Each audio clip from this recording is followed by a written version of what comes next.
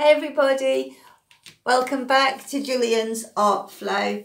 Got a bit of an experiment going on. Got an old canvas here, didn't like the result that I got when I tried this, so decided to do a ring pour.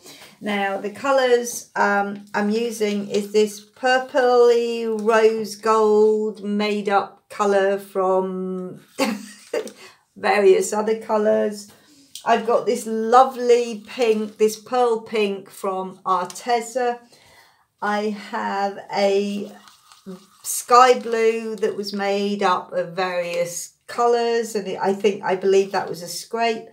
And I've got Royal and Langnickel white.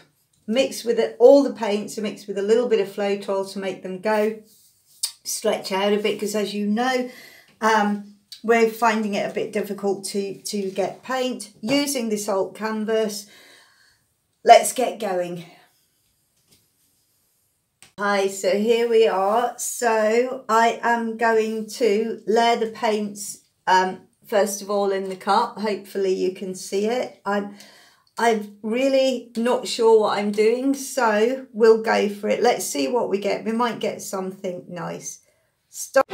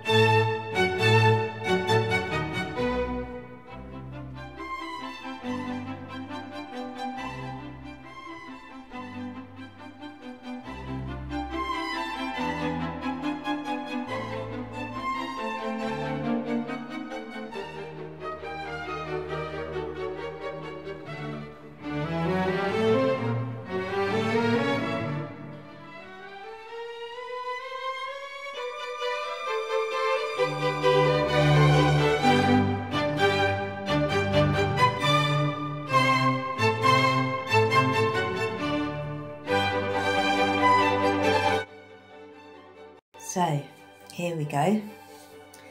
Do you know, I'm liking it. I have a sneaky feeling it's not going to dry the way that we're seeing it right now. These weren't here a minute ago. Ooh, that's just went really blue. These cells weren't here a minute ago. They seem to be appearing. So we'll see. You can see them. It is pink. It has got a bit of a glitter. This is the colour, the sort of the purpley colour I mixed up. It hasn't got a glitter, which is a bit disappointing. Sorry, it looks really blue. It's weird. But overall, I like it. I love it. It's cool. I've got stripes up here, look, perfect stripes. I'm pleased. It was an experiment. It's only about the second one that I've really done like this. Wasn't sure what I was doing. So we'll see how it dries, but I'm liking it. Thank you for joining me. It's just a quick video. It was a quick experiment. Wasn't sure how it was going to turn out. We'll see how it dries. I'll let it dry and then I'll add it on to the end of this. It's cool on the edge, look there. Okay, people. Thank you for joining me again. Take care. Until next time. Toodle pip.